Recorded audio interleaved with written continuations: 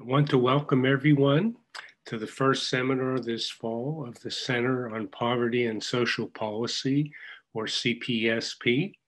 My name is Irv Garfinkel, and I'm the co-director of CPSP.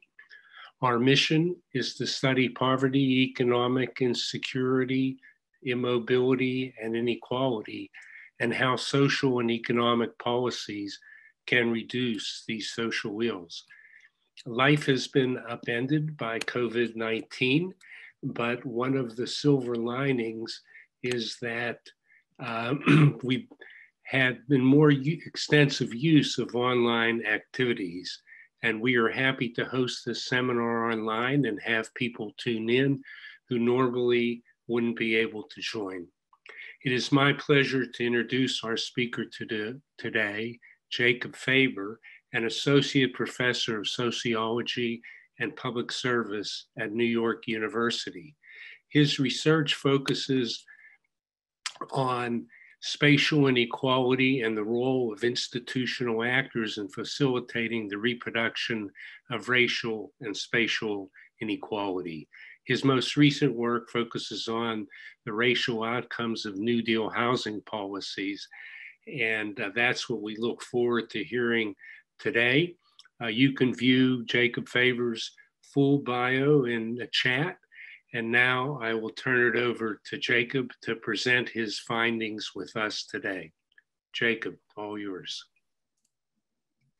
All right, let me pull up, share a screen. Thank you very much for that great introduction. I hope people can hear me. Irv, can you hear me at least? Yes. Okay, great. Yes. Great. So hello, everyone, and thanks for being here. Thank you, Chris and Sonia, for organizing this, and Sophie and Elisa for agreeing to join this as well. So as Irv said, I study the causes and consequences of racial segregation in America. And so my plan today is to hopefully not talk for too long, probably 25 to 30 minutes, and then hopefully have a spirited discussion after that. I'm going to share some of my work showing the enormous role that federal housing policy played in intentionally segregating Americans. And I'm going to focus primarily on one policy, the Homeowners Loan Corporation, or HOLC, which was passed in 1933 and has had enormous consequences that can still be seen today.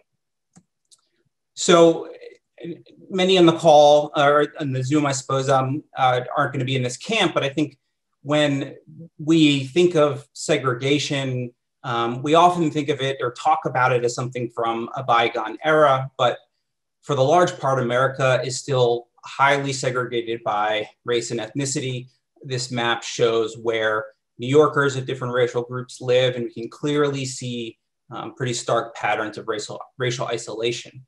Most of lower Manhattan is white. Central Brooklyn and eastern Queens have large isolated Black communities. Latinos are concentrated in South Bronx, and Asians are concentrated in Manhattan's Chinatown, Sunset Park, and Brooklyn and Flushing in Queens. We can formally measure the extent to which each race is isolated from each other with what is called the isolation index. And so, for example, this says that for the population of New York City, which is about a third white, the typical white New Yorker lives in a neighborhood that's about 61% white. And going down this list, while about 29% of the city is Latino, the average Latino New Yorker lives in a neighborhood that's just under half Latino. And we see similar patterns across the country. So again, while the population is about 60% white nationally, the typical white American lives in a neighborhood where almost 4 out of 5 people are also white. So, this is also a really important thing that we can talk about later, but we often only think about people of color being segregated, but these statistics reveal another crucial fact about segregation, which is that whites tend to be the most segregated of the 4 major racial groups in America. And, it would require a year or two or three of lectures to cover the full consequences of segregation. There are social, political, economic, health, and environmental consequences. So I'll just point out two for now. First, a group of economists led by Raj Chetty tracked virtually every American born in the early 1980s through the early 2000s and found that there is dramatic racial and geographic inequality in upward mobility in achieving the American dream. For example, this map of New York City and the surrounding suburbs show by neighborhood the average adult income of people who are born into low-income families. So red indicates that people who are born into poverty also tend to live in poverty as adults, while blue indicates neighborhoods where poor children are able to reach the middle and affluent classes as adults. And we can clearly see that for the most part, upward mobility is quite segregated from intergenerational poverty. And the places that offer poor children upward mobility tend to not be communities of color. The second example is the ongoing unprecedented health and economic crisis caused by COVID-19. There's been a tremendous amount of research showing that people and communities of color have suffered far more from the direct impact of the pandemic, manifest as higher infection and fatality rates, as well as the subsequent economic collapse.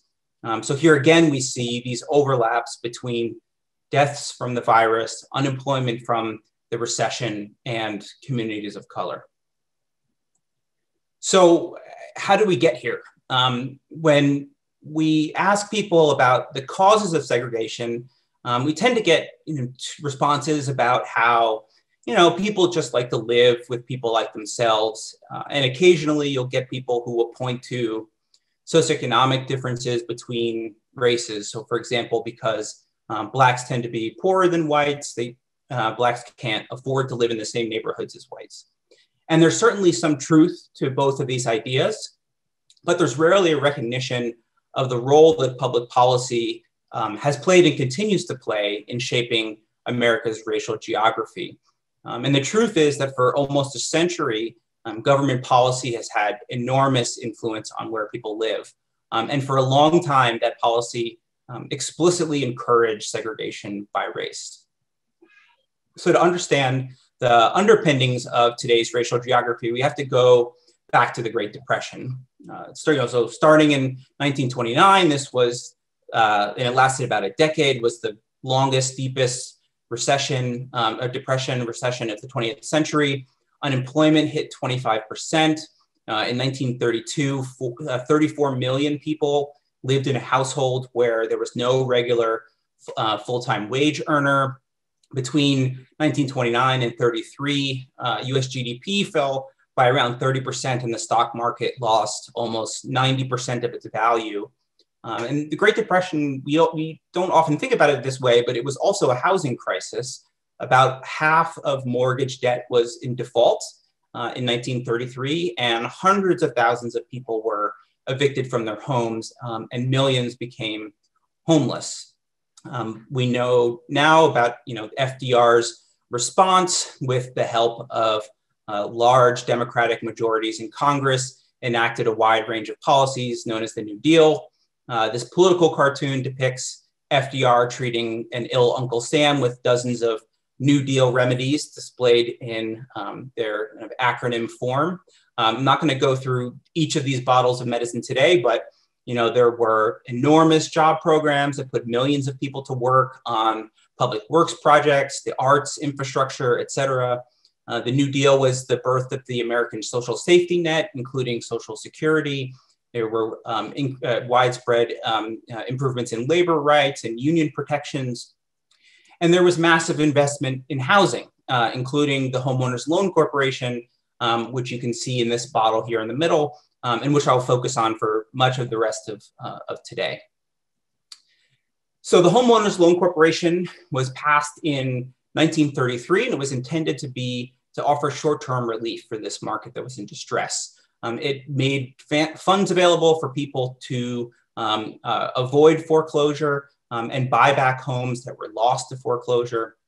HOLC granted $3 billion of loans in its first 2 years. And this was about 1 in every 10 mortgages, so quite a large program. And while HOLC was intended to be short-term relief, it had two long-term impacts. And the first was the creation of the American Homeownership Society through the institutionalization of the long-term uniform payment mortgage. And it's worth pausing to emphasize how important this change was. Prior to HOLC, there was no standardized mortgage credit that existed in the country. If you were wealthy, you would buy homes with cash. You're kind of otherwise reliant on what some historians called a patchwork of mortgage policies. So not only did HOLC save an industry that was flailing, but it established the primary tool for wealth accumulation for most Americans in home equity. And this is, of course, wealth that can appreciate over time, be tapped when income is inconsistent, and create opportunities for intergenerational mobility through things like investing in college and subsequent home ownership. And this is in large part why the racist design and implementation and inheritance of HOLC are so important to study. So the second long-term impact, which we'll be talking more explicitly about today, is on segregation through the practice of redlining, which was then inherited by the even larger federal programs of the FHA, the GI Bill, and private lenders as well. So redlining refers to the denial of mortgage credit to communities of color. And part of the implementation of HOLC included sending appraisers to hundreds of cities across the country. And these appraisers graded neighborhoods in these cities based on presumed lending risk. And they gave neighborhoods 1 of 4 grades, A being the best grades, color-coded in green, and D being the worst grades, color-coded in red. And housing finance became much harder to come by, if not impossible, in red areas. And this is where the term redlining comes from. We are looking here at this. They were called residential security maps. This map of Atlanta, which shows a typical geographic pattern of these grades, where the lowest grades, C and D grades, were typically concentrated in central cities, and A and B grades were almost exclusively reserved for wealthy white suburbs. These grades were based on housing conditions, economic activity, and perhaps most importantly, race. And in addition to these grades, HOLC appraisers provided rich descriptions, narrative descriptions, as well as survey descriptions of every neighborhood they graded. And so I'm going to show you an excerpt from the neighborhood description of this red neighborhood here in Atlanta. So again, this is only part of what was about 1.5 pages of information that the appraiser described about this neighborhood. You can see at the top here, there are some basic descriptive characteristics of the neighborhood, including what the appraiser deemed to be favorable and detrimental influences. And under detrimental influences, we have income instability, mixture of racial groups, juvenile delinquency, vandalism, crime, etc., health, traffic. And then below that is a statistical description of the neighborhood's inhabitants, including standard occupations and incomes, the percent foreign-born, and importantly, where those foreign-born households were from, and then percent Negro. And you'll note that this is the only racial category on this form. Nathan Conley, Ken Jackson, and others who have conducted deeper analyses of these narratives documented the preoccupation, if not obsession, of appraisers with the presence of Black households. Often having a single Black person on your block guaranteed you a D grade. One infamous example of, you can call it the kind of micro consequences of redlining, is Detroit's 8 Mile Wall. So again, HOLC didn't just punish you for having people of color or the wrong immigrants or poor people in your neighborhood, but by being near them or being in a kind of diverse neighborhood. So this wall was constructed because it allowed a white neighborhood that was adjacent to a Black neighborhood secure mortgage credit, because this wall ostensibly blocked Blacks from integrating, or as you can see on this form here in the bottom left-hand corner, E, appraisers called it infiltration. There are other examples of communities, real estate speculators, and local governments that built walls like this, notably in Miami and Atlanta. And parts of 8 Mile Wall still exist today in what has become one of, if not the most segregated metropolitan areas in the whole country. This map, I'm sorry about the resolution's a little low here, but it shows that there still remains today a stark difference between the north side of 8 Mile, where red dots indicate white households or white individuals, and the south side, where blue dots indicate Black individuals. To give a sense of the scale, the geographic scale of HOLC, here are all of the maps that we have records for.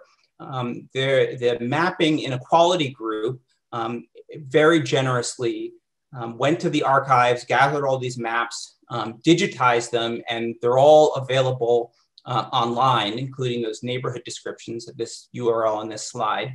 But you can see that this covered much of the country, especially the Northeast and the Rust Belt. Less good coverage in the West. So here is New York again and the surrounding suburbs. These are the what are called geo-referenced HOLC maps, or grades, excuse me, where they kind of altered the image files to meet on to line up with contemporary boundaries. So as with Atlanta, most neighborhoods in city centers in New York City, Jersey City, and Newark received the lowest grades. These were kind of homes to Black populations like Harlem and Brooklyn, as well as poor immigrant populations like in the Lower East Side of Manhattan. And again, A and B grades were largely reserved for whiter, wealthier suburbs, which you can see in kind of Essex County, New Jersey to the west, and it's a little bit cut off, but in Westchester County to the north of the city. So HOLC, of course, 1933, this was a long time ago. So it's worth thinking about related historical processes and where HOLC fits. And this is another residential security map, this time of Chicago, again, showing this kind of radial pattern of grades. So as I mentioned earlier, other New Deal programs, notably the Federal Housing Administration, or FHA, and the GI Bill, inherited HOLC's redlining practices and expanded the use of racial covenants. You can see an excerpt of a racial covenant here on the upper right. Together, these policies funneled billions of dollars away from communities of color and towards white suburbs. By 1972, FHA had helped 11 million households buy homes, and home ownership jumped from about 44% in 1930 to 63% in 1970. And fewer than 1% of these loans went to Black households.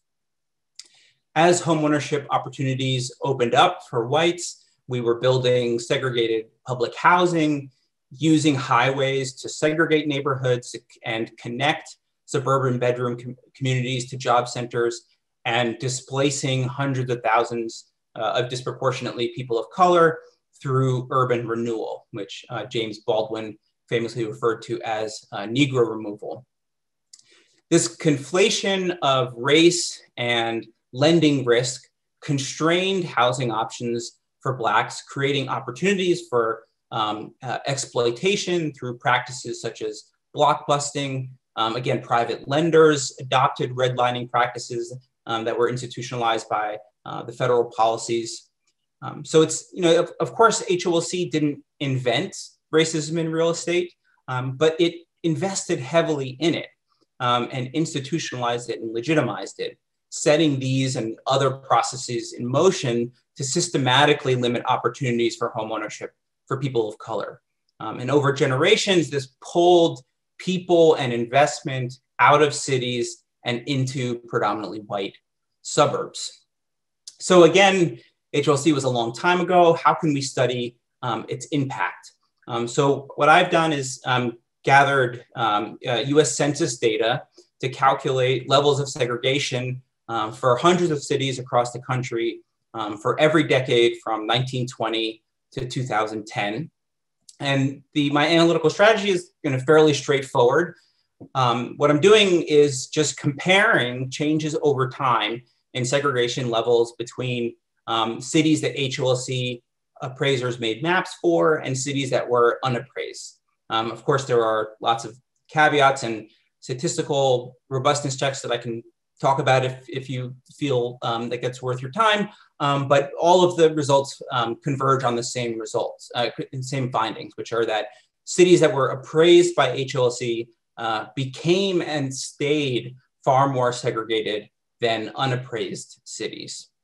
So one way of visualizing this effect is to show how average levels of segregation for appraised and unappraised cities kind of changed over time.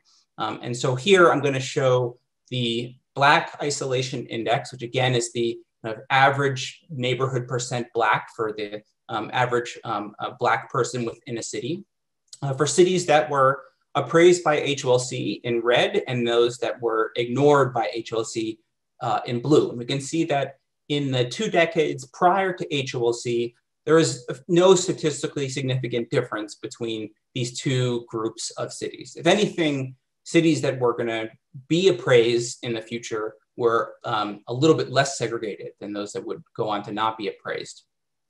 Most of those maps were made in the late 1930s, so it's no surprise that in 1940, we see that these cities were at about the same levels of segregation. But then as HOLC kicks in and the FHA kicks in and the GI Bill kicks in, that this gap kind of explodes in the middle of the last century and just stays persistent over time. That this gap that expanded in the 50s and the 60s has not closed, and this hierarchy of places remains quite stable even today. Because of the mapping inequality data, there's a growing body of research showing a wide range of long-term consequences of HOLC redlining. Other work of mine has shown that the neighborhoods that were redlined 100 years ago are still redlined today. They were the sites of a disproportionate amount of subprime lending during the housing boom and foreclosures during the Great Recession. The New York Times had a piece in August on kind of connecting redlining to climate change, showing that redlined neighborhoods today are far hotter than neighborhoods that were not redlined.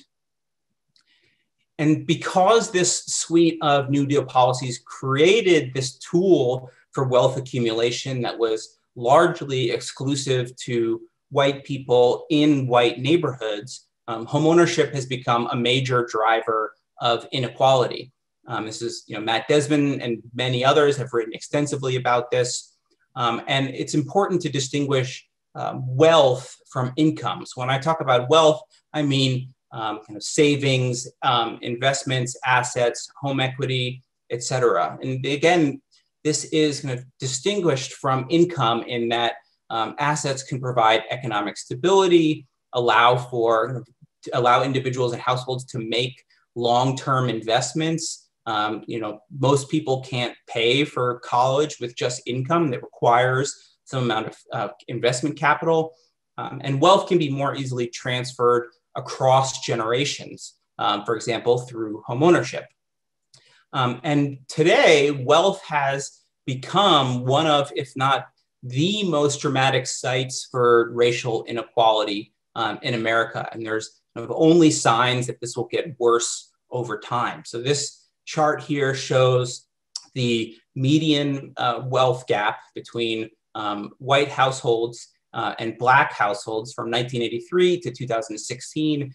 And we can see that, again, that this gap has increased quite dramatically over this time period and is trending again in the wrong direction. And this specific time period is important to focus on because we can think about homeowners or people who are of homeowning age in 1983 as the first adult children of New Deal beneficiaries. So this is the first generation that was able to inherit this highly racialized and exclusive tool for wealth accumulation. So where do we go from here? Solutions are hard, especially because we've, since the 1930s, layered so many other inequalities on top of residential segregation, schools, employment, environmental quality, et cetera. The kind of good news from this work is that we know what we've done to segregate, so we kind of know what we have to do to desegregate. And thinking back to the commonly understood ideas about why we're segregated, being preferences and socioeconomic differences, again, the real truth is that for generations, the federal government has paid people to segregate. And even though redlining was technically made illegal through a suite of civil rights era policies, it was too little, too late. Undoing almost a century's worth of damage will likely require an even larger investment than New Deal policies, though with specifically anti-racist and redistributive intent. The segregationist legacy of New Deal housing policies serve an even larger social project by endorsing the idea that racism was and is a tool with which white Americans can improve their neighborhoods and financial position.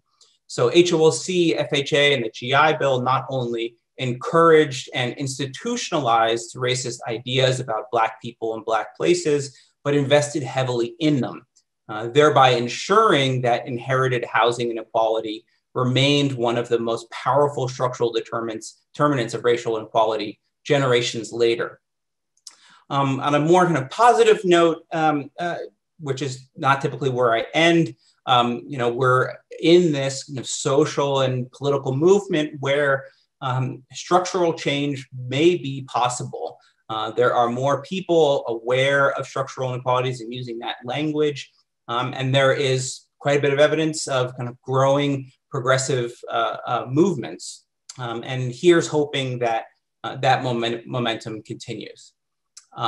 Please vote, and thank you. Looking forward to chatting with everyone.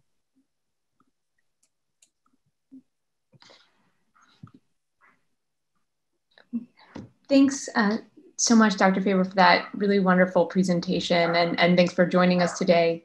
And I also want to thank Alicia, who I'll introduce in a moment, who will be moderating a conversation with Dr. Faber, as well as to just everyone on the other side of the computer for joining us. I'm Sophie Collier. I'm a research director at the Center on Poverty and Social Policy. And I think it's just so important when research uses history and policy to explain the landscape that we see and encounter every day, as your work just does so clearly. Housing policy is also just such a huge piece of the puzzle when it comes to fighting poverty, because it consumes such a large piece of a household budget. And it's also a fundamental human need that it's an area through which inequality is felt by individuals in a really real way. It's also especially important in New York City, where research from the Poverty Tracker, a project that we run with in a partnership with Robinhood, shows that before the pandemic, thousands of New Yorkers were already pushed out of their homes each year through formal and informal evictions. And the COVID pandemic and associated economic downturn just threaten even greater housing stability, similar to experiences of the past that you discussed in your presentation. And these trends also widen inequality between neighborhoods along racial and economic lines, and just seeing how that's, this cycle can repeat itself so much. A big part of what we do at the center is evaluate bold policy proposals that have the potential to impact poverty, including examining some housing policies. We actually just looked at a proposal that was put forward by Vice President Biden's campaign that would transform the Section 8 Housing Choice Voucher Program into an entitlement. And under the proposal, everyone who's eligible would actually receive a benefit. It's only about 25% of current eligibles who receive a voucher. We found that it could actually cut the poverty rate by nearly a quarter. Again, caveats and additional questions we can answer about methods and such. But I'm really excited to kick off the policy conversation by introducing Alicia Mazzera, a senior research analyst at the Center on Budget and Policy Priorities. Her expertise includes evaluating the degree to which federal rental assistance programs serve marginalized populations, particularly people of color, as well as on the segregated communities that have historically experienced underinvestment. She'll join Dr. Faber in a conversation about the policy implications of his research findings. And we're very excited to hear from you both. And I'll turn it over to you, Alicia. Thanks, Sophie. Thanks for having me today. Jacob, I'm really excited to be in conversation with you. Just want to say, I've seen a lot of presentations about this stuff at this point, and yours was really well done, really easy to follow. This is the kind of information that I think we want people consuming and understanding. So just to kick it off, you alluded to this in your presentation. I think for folks who are interested in this space and are following this space, there's been a lot of increasingly anecdotal awareness of the connection between redlining and these other New Deal policies with segregation and all these other, add-on effects for inequality. Why was it important for you to really quantify this in this latest paper? So some colleagues of mine and I have this joke that 90% of sociology is proving what we already know.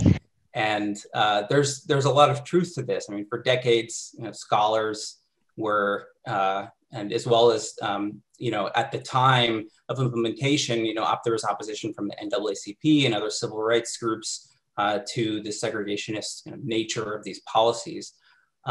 It's always crucial for us to document and be reminded of the enormous role that government played and plays in purposefully, intentionally driving inequality, especially at this time where there has been a real shift in the public conversation about the origins of these inequalities.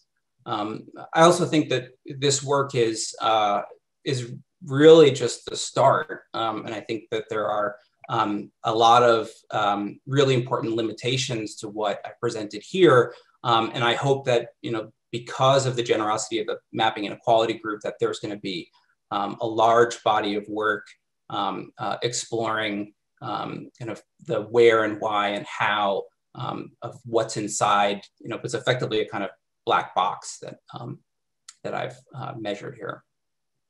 Well, I also hope this is just the start, because this is really important. So Sophie kind of cued us a little bit into like what is happening in our current moment. You talked a little bit about what's happening, the social movements today.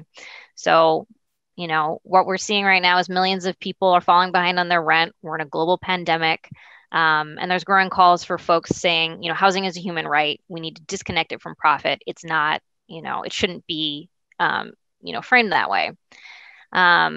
And you guys just analyzed the impact of expanding the voucher program. That's something that we've been looking at the center as well. So, but your research finds that the federal government, created and enforced segregation by associating proximity to people of color with low property values. So can you reflect a little bit on the challenges of us treating housing as a commodity versus a public good and kind of how we should treat that going forward? Yeah, I love this framing and this question. In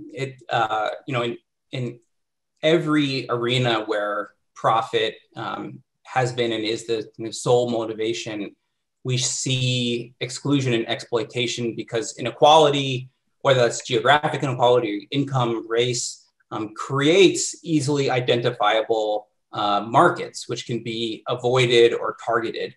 And this is a problem that's inherent in capitalism. And this is, I study housing, and this has been the forever story of housing. Ibram Kendi writes about what he calls the kind of vicious housing cycle, where racist policies harm Black neighborhoods, which cause people not to want to live near Blacks, which depress home values in those neighborhoods, which further cause people not to live near Blacks, et cetera, et cetera.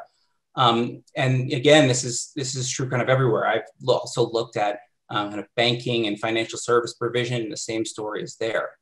I think housing is also unique in that there's another kind of cultural layer or problem that's created by the mythology of homeownership. That it's always the best path towards financial stability and mobility.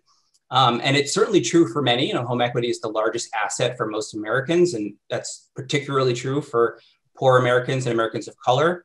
Though, because of the ways that we've racialized housing, neighborhoods, finance, that this pursuit of homeownership has always been quite dangerous for people of color. And we don't talk about that enough. We can think about, blockbusting and contract buying from the middle of the last century, or, subprime lending of the start of this century. Segregation made Black and Latino borrowers more vulnerable to predatory practices. And then during the foreclosure crisis, Blacks lost more, in part because of the disproportionate exposure that segregation kind of creates for communities of color. This is a roundabout way of saying that, this model that we've been operating with about, connecting housing to profit is necessarily racist within a structurally unequal context. And that we should move more in this direction of housing as a human right. And, specifically on the recommendation of universal vouchers, I strongly support that. Though it's, again, still important to note that there are really crucial problems with the current program. Eva Rosen just came out with a really fantastic book called The Voucher Promise. And one of the big stories of her body of work is that landlords often use vouchers to exploit renters, kind of through the constricted housing markets that segregation creates. And I've done work, and others have as well, showing that there's quite a bit of discrimination against voucher recipients. And even though some kind of states and municipalities have passed what are called source of income discrimination or anti-discrimination laws, most of the evidence shows that those laws don't work at all. So again, kind of making this an entitlement would be extremely beneficial, but that can't be the end. There has to be more work put into it. Yeah, no, it's definitely a concern we have as well, which is if you're going to expand this program, right, you need to make sure that it's working as well as possible. So I think this is a little bit of a nice segue, because I think the other promise of the voucher, right, is that you can move to a neighborhood of your choice. But we know that we're in a world of constrained choices and unequal neighborhoods. So I think some people might come away from this presentation and say, well, we created segregation, so the answer must be integration. But I also want to talk about harm, particularly because you've talked about all the harm that policy has done to people of color. And when I think about sometimes how neighborhoods are starting to integrate, we think about gentrification, or who gets to move, who's forced to move, who gets to stay, and who doesn't. So what should our policy goal be here? Should it be to create racially integrate neighborhoods, or should it be to really just improve these neighborhoods that have been segregated and starved of resources? This is another question that I love, and I know there's people have very strong feelings on for very good reason, and because it's a very complicated question, and I think that one of the most important complicating factors here is that, and you were kind of hinting at this, that it's very easy to talk about segregation and integration in a way that valorizes whiteness and problematizes Blackness, of course, there's nothing inherently wrong with people grouping together geographically. The problems are that we've strongly encouraged people to isolate, especially wealthy white households. And then we, on top of that, kind of distribute opportunity in vastly unequal ways across space. So, the goal has to be a society where geography is not destiny. And a lot of things need to happen for us to get there. One of which has to be investment in historically and contemporaneously excluded communities. But there's often a kind of related issue with this language where we are often kind of conceptualizing, neighborhoods as solely the built environment, so housing, roads, parks, et cetera, and not actually the people who live in those neighborhoods. And that for us to get to that place, to get to that goal, we need investments in people. So reparations is part of this story. We need investments in the built environment, through affordable housing, and many other examples, as well as investments in institutions. So we can talk about schools or policing as well. There are a lot of layers to this. I think that's part of the policy challenge too, right? Is that we're deeply siloed, and if we're not coordinating together, it becomes really hard to have a holistic answer. So actually, I think this is a good segue into my next question. So I don't know if this is a bright spot coming out of this study, but one thing that struck me is that these policies that you look at, you find them to be incredibly, for lack of a better word, effective at creating really lasting and durable segregation. And my question is, can we take any elements of sort of the design and implementation and use that as a lesson learned towards creating policy that actually creates durable and lasting equality, sort of aspects that go beyond sort of the motives behind the policy, to actually make anti-racist housing policy? I think the answer is an unambiguous yes. And it's also really crucial to note that models for anti-racist housing policy, or at least something approaching anti-racist policy, have existed for a long time. I personally am quite guilty of this, but it's very easy to just say these problems are intractable and kind of call it a day. But we can think back to George Romney's Open Communities policy program or proposal, where he was going to use the power of the purse of the federal government and deny federal funds to states or cities that fostered segregation, build public housing, and offered mortgages to African Americans in white suburban neighborhoods. And perhaps most importantly, allow the federal government to override local zoning laws. There's also was the Kerner Commission's recommendations of spending billions of dollars towards racial equality in a cross-sector way.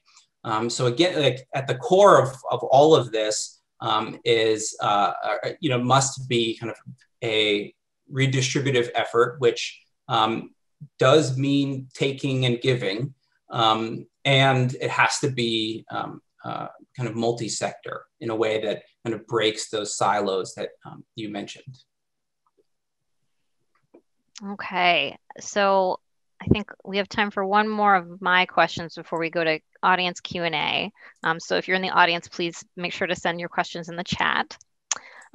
So we've talked a lot about sort of different institutional actors and the way the role that the government plays in sort of creating segregation and also being able to undo it. So I think, there's a lot of lively conversation in the chat about, people feeling a lot of feelings about this presentation. So, among different institutional actors, what do you think are sort of the most important levers for reform? And also for individuals who are feeling really fired up right now, what can they do to sort of help support these efforts? Can I say all the institutions? Is that Yes, you can. Yeah, all of them, right? But, education, criminal justice, electoral politics, I think that, those are the biggest you can call them obstacles or opportunities where kind of change needs to happen. And I'm never great at the, like, what can you do as an individual, especially I'm kind of, as a sociologist, I'm kind of professionally bound to kind of concede that,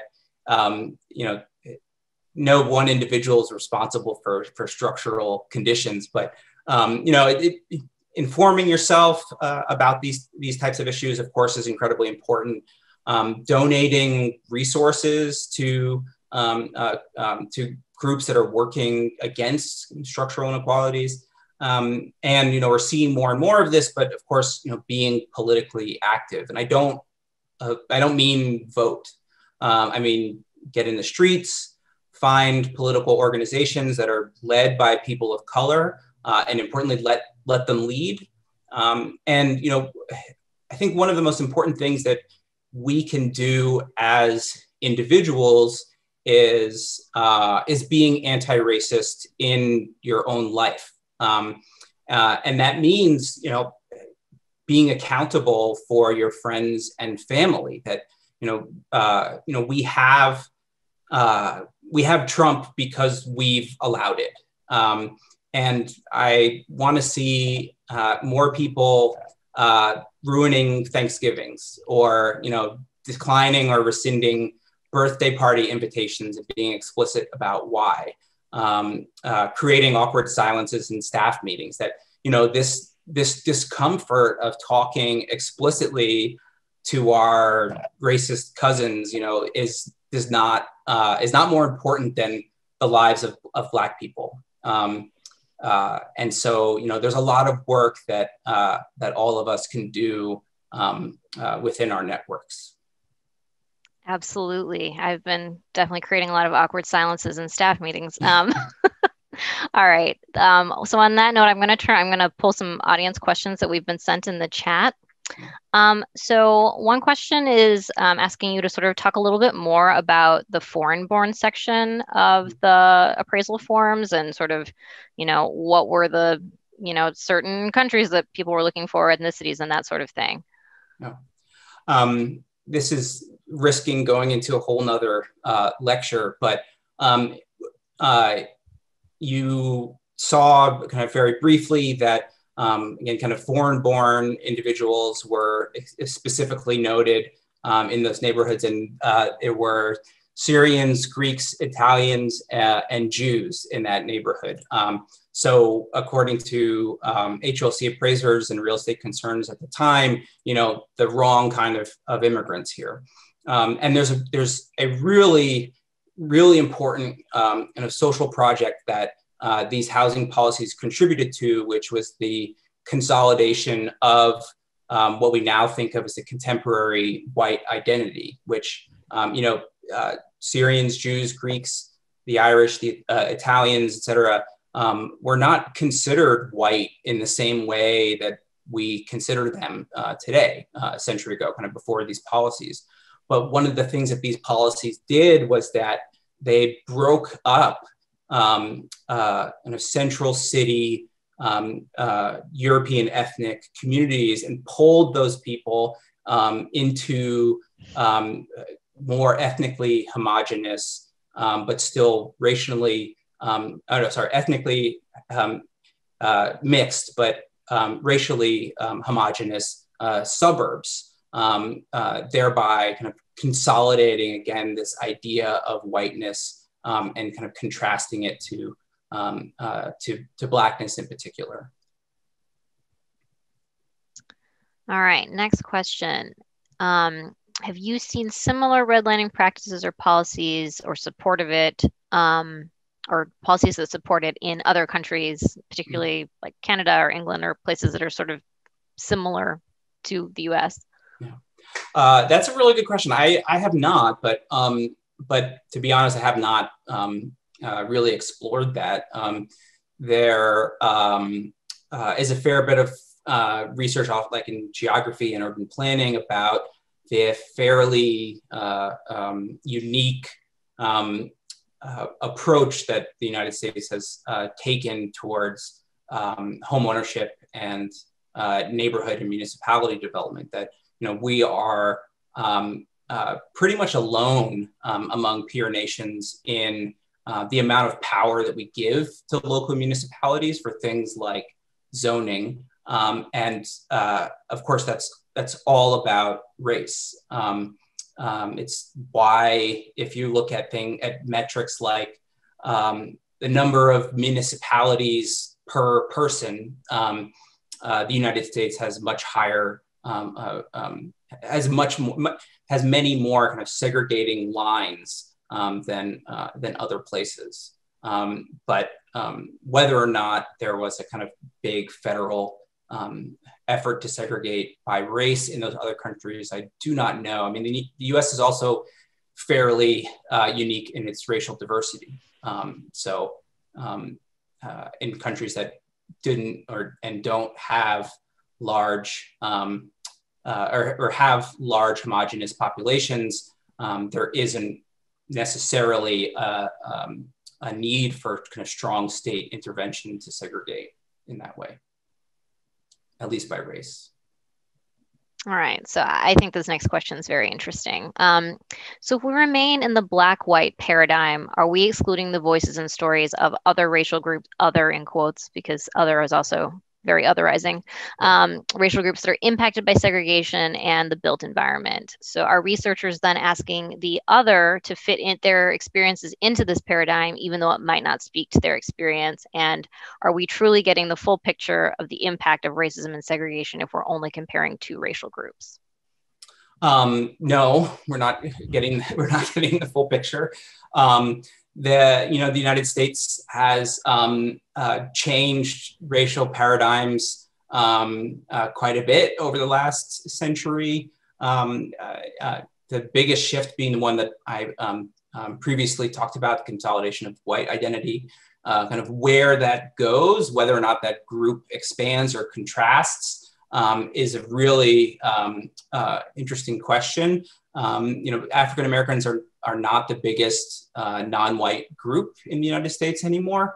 But the kind of reason that this work in particular focused on Black-white dynamics were one that African Americans were, again, this kind of preoccupation of HOLC appraisers at the time because of immigration restrictions. There were not very many people from Central and South America or Asia, and kind of consequence of that is that we don't have good data on Latinos and Asians in America until fairly recently. This analysis that I did, for example, would be impossible to do if you wanted to look at changes in Asian white segregation, for example, because the census doesn't provide data on Asians. So, again, the Black-white paradigm is, of course, limited in these very important ways. But I do think there is a very real way in which the entirety of the United States kind of is forced into this Black-white paradigm because of America. That's the country we live in. Whether or not that will change is of course an open question. All right. Another question: is there any research into the relationship between segregation and policing? Yeah, there's quite a bit. There is work showing that more segregated places have more more violent policing. I've done work looking at the adjudication of citizen complaints against the police in Chicago, and found that individual citizens' race and segregation kind of interact in a way to compound discrimination against African Americans. One of the most scary to me relationships between segregation and policing that's emerged over the past few years has been research showing that more segregated places rely more on criminal justice kind of fines and fees for municipal governance. That again, this is a very clear example of the way that segregation creates a kind of captive and exploitable population. Yeah. All right, I think we've got time for one more audience question. I'm sorry, there's so many, which is great, but we're not going to get to all of them. So, all right, I'm going to close with this one. So, some folks would like you to talk a little bit more about the role of the most recent recession, the subprime kind of lending crisis, and how it basically took wealth away from people who were trying to build wealth, and how do we kind of remedy that situation? Reparations. I think there's a tremendous amount of work again showing that segregation exacerbated the subprime lending crisis and the subsequent foreclosure crisis. That the racial isolation was a tool with which the finance industry was able to strip wealth from communities of color, Blacks and Latinos in particular. If there's, the homeownership gains that African Americans have made between the civil rights era and the year 2000 were completely wiped out by the foreclosure crisis.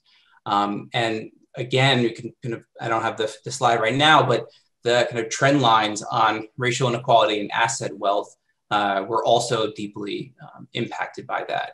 And the current economic situation that we're that we're experiencing and being hurt by is only gonna make that worse. And one of the sad things is we're probably not going to know the extent of the damage for quite a while, just based on how data are collected. All right, well, I think we are at time. Jacob, thank you so much for this spirited discussion. I'm going to hand it back to Sophie to close us out. Thank you guys both so much for that great conversation. And thanks everyone for joining us. And we're just going to wrap up, and I hope everyone has a great weekend. And thanks for joining. Thank you. Okay.